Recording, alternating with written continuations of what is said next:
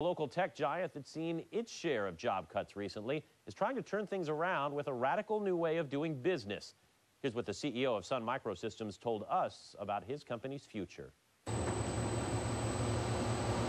It's one of the Bay Area's largest employers and long-standing high-tech success stories. But Sun Microsystems has stagnated lately, so it's doing something radically different. Sun CEO Scott McNealy spoke to us exclusively about how he's responding to slow sales with a brand new way of doing business.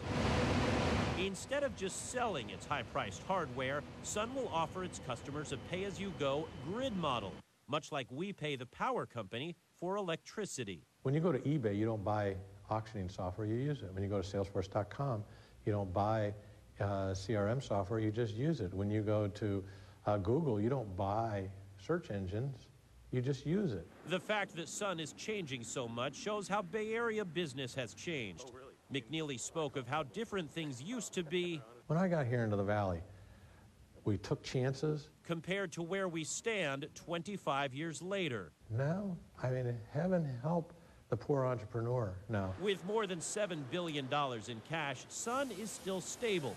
But McNealy says the Bay Area as a whole is still nervous after a rocky 5-year stretch.